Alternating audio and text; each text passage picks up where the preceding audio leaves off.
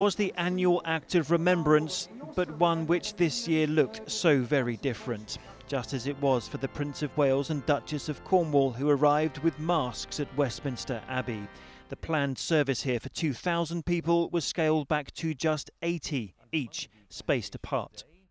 Greater love hath no man than this, that a man laid down his life for his friends. And this was the reason they had gathered here, the grave of the unknown warrior. Exactly 100 years ago, the body of a soldier, name and rank unknown, was chosen in secret from one of the many World War I battlefields.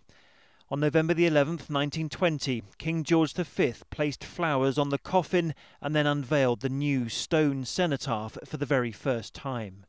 The King followed the coffin on foot to its grave in Westminster Abbey.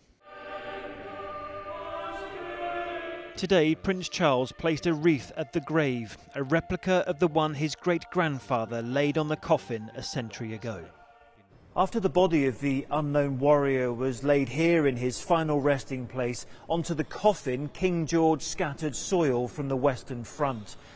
So many were the grieving widows and grieving mothers at that time. More than 1 million people filed past this grave in the days which followed. There was thousands and thousands of family being in that position, and the unknown warrior gave them something to grieve over.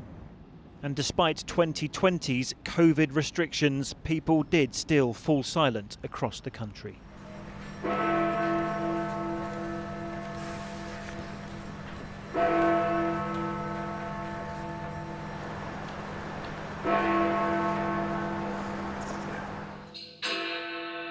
And for those veterans who couldn't attend ceremonies, they held their own at home.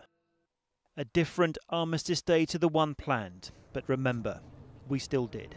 Chris Ship, ITV News, Westminster Abbey.